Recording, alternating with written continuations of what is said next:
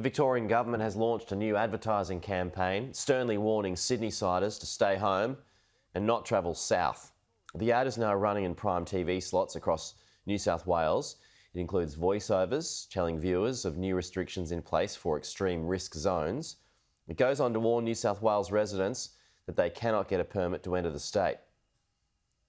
If you're in New South Wales, you cannot get a permit to enter Victoria. If you try to enter, you could be fined unless you have an exemption. Strict exemptions apply. Victoria's opposition has labelled the campaign as mean-spirited, as Sydney grapples with its Delta outbreak. The Andrews government has defended it, saying they are regularly run in other states. And stay tuned to Sky News Today. We'll bring you the latest press conference featuring Dan Andrews live when it happens as Melbourne looks to exit its 185th day of lockdown since the pandemic began.